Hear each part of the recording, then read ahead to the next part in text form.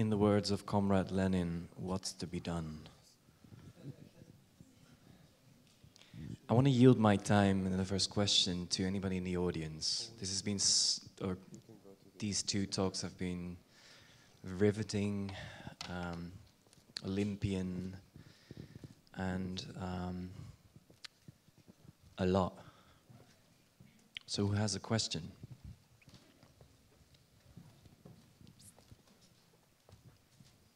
I'm not going to do the Ash thing about the tenor and the comment thing, and there is a question. Yeah, there is one, yeah. Hello, thank you very much for both of your talks. You both emphasized the logics of algorithms, and you hinted at that these algorithms are programmed, trained, operated by people.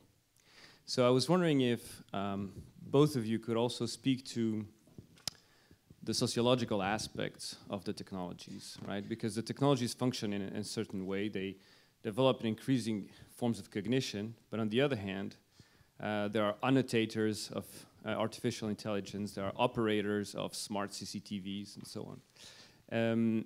And of course, they do not see things in the same way. So there's also a politics of the operation and the programming that is not necessarily just coloniality or, you know, is one single vision of race. There is conflict, heterogeneous positions, debates and arguments about how these things should be programmed, operate, and so forth. So I was wondering if you could expand on these aspects.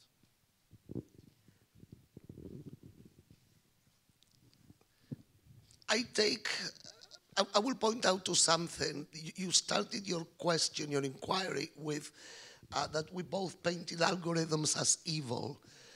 And I want to problematize that statement because this is how progress is prevented from happening, because we tend to look at certain systemic issues in terms of evil or monstrous or something that other people do and not something that we're all immersed in and that we all, by virtue of being part of the culture, are, you know, participating in. So I want to problematize that. I think that calling our vision of algorithms or of artificial intelligence is evil is simplistic and not very useful. In any case, what I think, I'm not speaking on behalf of both of us, but I'm saying what I understood from Ramon's presentation and from mine, what we are both saying is that these are systemic issues that we have been dragging from the last 600 years. As such, I don't think that anyone can say this is evil or this is bad or this is good. This is what it is. It's capitalism, it's patriarchy, it's racism, it's who we are collectively, all of us. Some of us occupy one space within this system, others occupy other spaces because these systems are hierarchical. But none of us can be separate from this. So, because your question was formulated in such a way, I feel a difficulty because it feels like you are wanting exoneration here. Tell me that the way that some people program is not evil. No, of course not. Of course not. I don't think anyone is either evil or monstrous. It's who we are. The only way that we're going to break that pattern is by observing these systems and by actually unpacking the way they function. But I mean, picking up on that point, I think it's necessary to delineate the logics of symbolic mathematics from the operation of symbolic mathematics. And the problem with machine learning, artificial intelligence, is those two get conflated. And it also contributes to the problematic of language. You know, intelligence, smart, you know, all of those very anthropocentric terms that we assign value to become a problematic in the space of itself. And this is something that I attempt to address.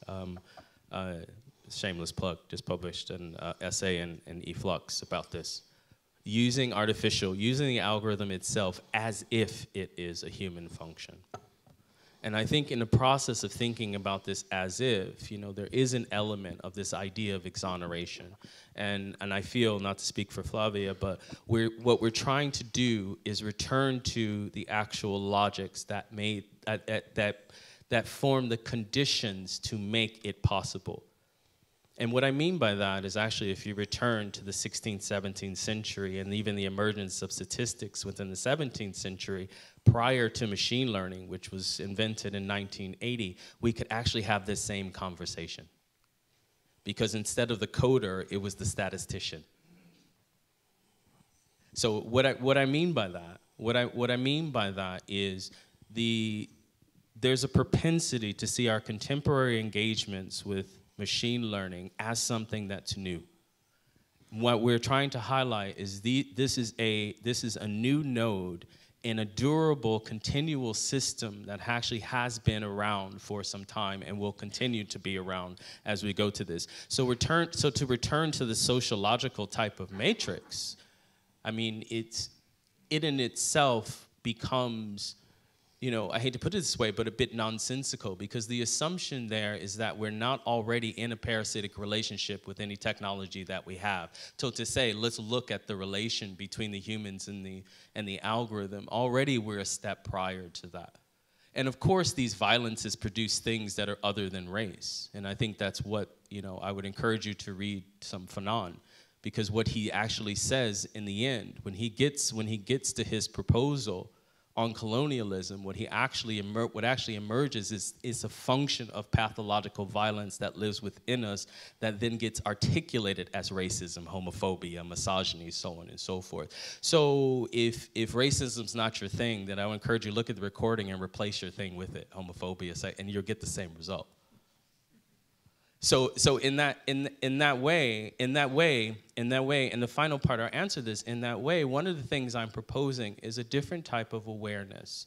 I mean, I used to be an engineer. I know how engineers are trained without relation. Engineers are not trained in the sociological space. That comes retrospectively.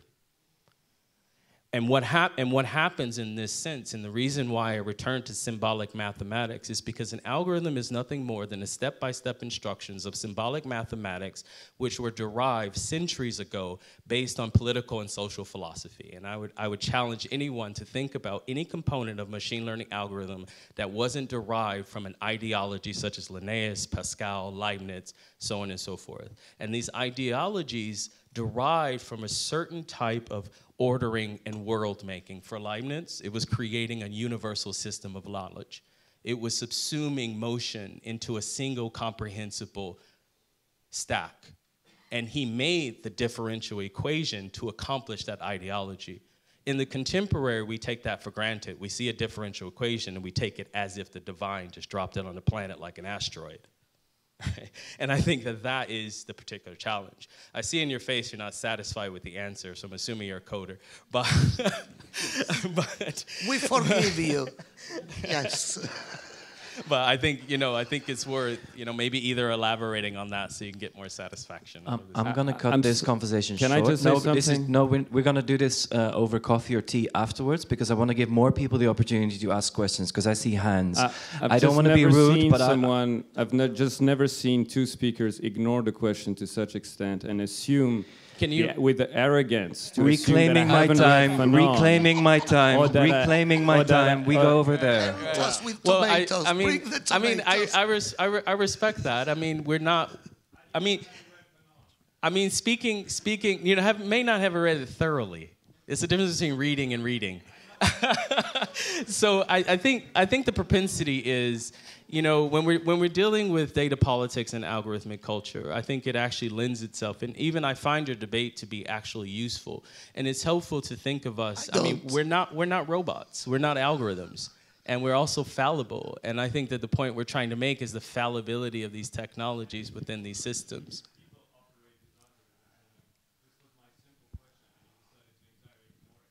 Okay, can you repeat your question? My question is very simple. I'm sorry, I'm not going to monopolize the floor, but my question was very simple. machine learning includes annotators, Yes. coders Yes. that set the parameters, Yes. and operators of the technologies. Yes. And I was just wondering whether you could speak more about their role and their conflictual visions Right. of how these things should be done. I was not ignoring race. Okay. I was not ignoring anything. Sorry, I maybe misunderstood. I maybe misunderstood But your that's question. not the way the question It's not was the question is framed. articulated. Okay, This is a new question. Let me step this down. This is a new question. Let me do a step by step of the relation between the human and the algorithm, right? Machine learning, as I said, is a self-learning system that uses algorithms, which are step-by-step functions of symbolic mathematics. They are coded through existing coding languages, which you have to understand that underneath the coding languages, your Python, so on and so forth, are symbolic mathematics that are actionable. So when we call these people to say, what is their accountability? What I just said is when I went to engineering school, this is what informs it, is we turn on the machine, we turn on the terminal, we start typing in symbolic mathematics, which are already racial without any awareness that it's racial. And then after machine learning produces something racist, then we're all surprised. So really what I'm returning to the point is this idea of a human relationship, it lives beyond the actual operational function of what you're actually seeing. And that relationship isn't fine-tuned. It's not like everyone who works at Google is this evil bastard that's trying to destroy the world. Some. There are a couple of questions here. Maybe have. Okay. Can we get a microphone over here as well for the next one? My question involves both talks, but specifically Ramon's. First of all, I would like to thank you both because your talks were an enactment of and an example of the kind of minoritarian politics that we need, I think. So thank you very much. But Ramon at some point said we must resist, and leaving aside for the moment who this we is, because we could debate that for a long time. I'd like to ask you about how you think we should resist, and more specifically referring to a problem that is well known in philosophy of technology, which is that of black boxing, no pun intended, but the idea is that the more successful applications a technological artifact has, the more it withdraws itself from our sight. So it becomes more and more difficult to analyze the inner workings of a technological object, the more self-explanatory, so to speak, its success is.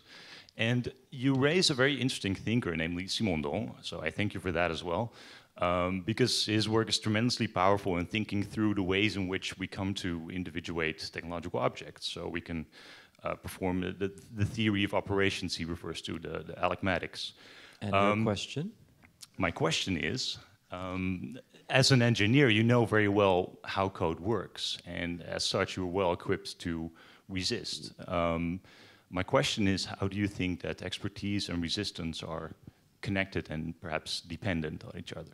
Yeah, I think, thank you for that question. For me, what I'm thinking through in the research right now, that's why it's a bit experimental, is because we're dealing with functions of symbolism, we are highly lodged in issues of representation, right? And this implicit assumption that the violences that we experience, even unwittingly, you know, through machine learning and algorithmic intelligence, is a function of just inserting some form of difference, what Flavia was sort of saying. You know, you insert a body into it, and then thus it becomes more inclusive. In terms of resistance, I'll take a quick aside, is, you know, something that Jody Dean and the, speaks on quite differently in terms of comradeship and solidarity, is resistance does not happen in a singular space. That is a very Western construct. And it ends up being a tension even in leftist types of politics that are there. You know, my particular choice is to fight this resistance in terms of philosophy, because what I've understood in my research and earning my arrogance was that actually a lot of the tools that we use technologically are first derived in philosophy. And at the same time, simultaneously, then you have scholars and researchers, even coders, who are dealing with the immediacy of the concern, who are looking at immediate ways to disrupt it. And in a way, why I make that connection between the genealogy, you know, especially ontologically in something like Fanon, is thinking about how those two spaces can enact themselves at the same time. For me personally, when we think about the black box was not invented in 2000 and whatever. The black box was actually invented in the 17th century when Leibniz proposed to the Prussian government that he could give them statistical data to assess the power of their military. That was the first black box system. And since then, the nation state has enacted certain types of black box systems. So in a way, what we see as a black box data is just a new articulation of what was there. So how do we resist then in that sense? And I think what I'm trying to derive from in my research right now is thinking of a non-representational way in which each one of us in our own particular situations can gain an awareness and an interconnectedness with the other to resist the capacity within the specific situation that we're in. So if I'm someone like Joy Balamwini and I'm dealing with facial recognition software, then I resist there. If I'm someone else that's just a user dealing with a Google algorithm, I resist in that mode. For us, we're resisting discursively because there's a new generation that's coming that needs this type of information. So I hope that answers a bit of the question. Now, what that resistance might mean is just as complicated and unsatisfying as resisting capitalism in itself. There's no answer yet. They're one and the same. I think that they're one and the same. Resisting technology at this point is resisting capitalism. How well that's multiplicity, you know. Like, and I wanted to tie to what you said about the first black box. Just like the first big data project for me are the archives of the transatlantic slave trade and all the bodies that were transported as units of cargo. That's the first recorded case of big data that we have to contend with. Yeah. And I think, you know, if we think in terms of, you know, Fred Mote and Stefano Harney's, you know, the idea of the uncommon, the idea of the fugitive, in a way, that's what they're saying, is they're saying, okay, the black body, the racialized body, the body that has actually subsumed violence to its core can enact a process of complete rejection.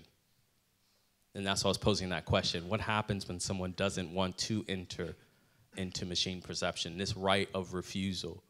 And if we think about it on an individual pathological sense in this right of refusal, in a way, little trinkets are already happening. I mean, it may be 2 or 3 people, but I've heard of so far that have now realized their role in Silicon Valley and have stepped away, a right of refusal. And maybe that's not sufficient now, but as we collect different forms of resistances, this may actually amplify into something. But first, we have to see the logics for what they are. Right? You're not advancing technology, you're advancing capitalism. And once you realize that, you can enact different decisional frameworks. So we're trying to break the illusion, I guess I was trying to say. Who dares to ask a question now? So many hands. Yes. Hi. Yeah, you have the microphone. Go ahead. Hi. I'd like to thank you both for the nice talks. Here. I have a question that it's kind of past this stage of what you talked about. We're having these algorithms operate nowadays and we accept them. But what we can still do is still steer how they work and make them represent all of us equally, right? My question is about how do we assert representations? Because these algorithms operate on data that they have already seen, and what algorithms learn are basically based on the distributions of data they have already seen. And just to give an example, if you train a face recognition system on data from certain people, you want everyone to be equally represented so that faces will be recognized. How do we ensure representation without categorization? No, you don't.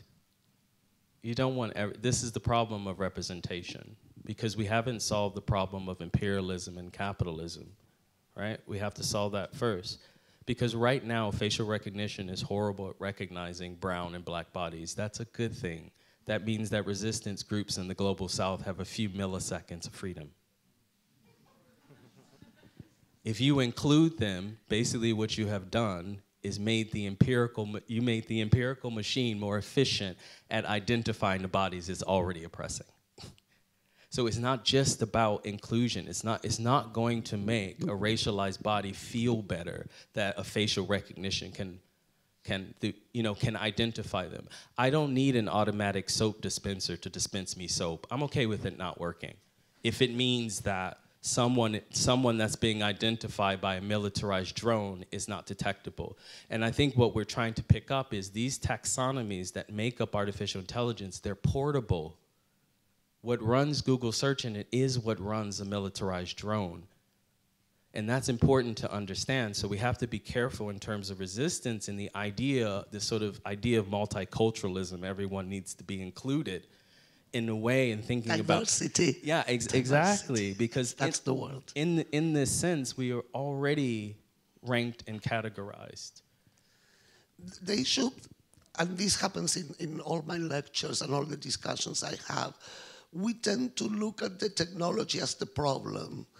And then people ask me, last night I had another lecture about the relationship of labor and algorithms. They said, well, but what do we do? How do we solve the algorithms? No, the algorithms are not the problem. We need to fix the culture. The problem is the imprint that we have. The algorithms are symptomatic of something else. And until that something else is not solved, the algorithms are going to continue reproducing this. And to go back to what we were saying before, not because the people creating the algorithms are evil, but because this has been naturalized. And the issue is, how do we solve the algorithms? Well, we solve the culture first. Yeah, can I make a counterpoint to that? Where are we now? Yeah. Yeah, it has been said already a few times, but you said in the Ramon said in the talk, they asked about the difference between machine learning and statistics, and I would say machine learning relies on big data, and it's actually not the algorithms that are prejudiced, it's the data sets. And for instance, if you think about Google, it started off first, and privileged people get to use it, and they get to fill the data set, and then it works better for privileged people, and there you go. But it's not privileged people get to use Google, because what Google is proficient at is using all of its free platforms to centralize its idea of data collection. So basically, all of us right now have contributed to that algorithm. If you have your mobile phone on, the moment you stepped on the tube, the moment you crossed the CCTV Right, but there are still camera. 4 billion people without mobile phones who also like. Absolutely. They're not contributing to this data set. I just want to make clear that the algorithms no, but are this is not actually what I stated. I said an algorithm is a step-by-step function of symbolic mathematics that depend upon discrete forms of data. So if you take away the mathematics from that, that data derives from our collective social body. Of course it's biased already, because it already mirrors what we think of as a social relation. And what Flavia is basically saying is, we're not technophobes, but also we're not blaming the algorithm, and also not blaming the data. Because it's in a way, I would even challenge why not though? No, because in a way, because what machine learning does is correlate data. Right. So it associates black woman with rage. If it just produced black woman, it's just black woman. If it just produced rage, it's just rage. What statistics allowed machine learning to do was make the correlation between 2 points of existence.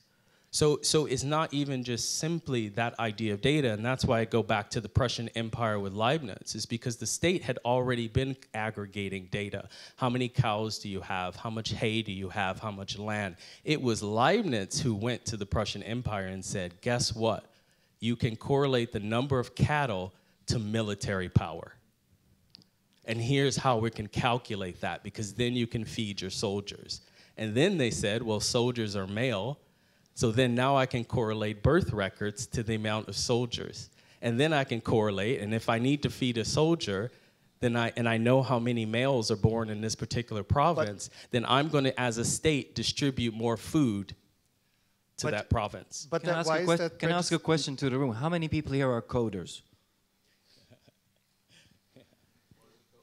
Well, designer, software engineer, people that code, work with systems. Because it feels like the coders are asking most of the questions now. And I want to give more space to the artists. And I know there's one artist here in the room who's involved in the exhibition who feels very close to this. But I was wondering if she had a question for the panel, and she has not. So I'm not gonna. Can you finish this? Can you finish this question? Just one short thing. So I mean, you're still gonna get way more data points from, let's say, some San Francisco hipster with an iPhone 12X, absolutely, than from someone in India who's barely managing. Absolutely. Right? So anything that, then why are we surprised if I can aggregate more data sets from a Western context who already has a history of racism? Then why are you surprised that the algorithm's racist? No, well, I wouldn't say the algorithm is racist. I'm saying the data set is collected somehow and incentivized to take the data from that Western thing. It still needs the to fact be, that you can draw correlations. It still I think needs is powerful. to be. It still needs to be correlated. I would challenge you. Is you design, right? I do a lot of stuff. Okay, then take a data set without correlation and see what you come up with. Correlation is everywhere. If we would apply correlation, let's say, to climate change or something, it would be super useful. But we don't do that because it doesn't make any money. Yeah, I think the problem we're trying to get at is I'm not identifying correlation. I'm not talking about technique. I mean, we have already made the audience. We're not talking about. We have already made the audience angry, so allow me to take it one step further. Yes, let's have a new question. I will say that the category of woman encoded in the database is the problem to begin with, because that category was assigned by a certain patriarchal system 500 years ago, and it becomes inescapable. So the fact that we are actually aggregating data pertaining to women, pertaining to black, to indigenous, etc., that's the problem. And those are the categories that I question as formative to the database. When they say, well, the algorithm, no, the database. The database.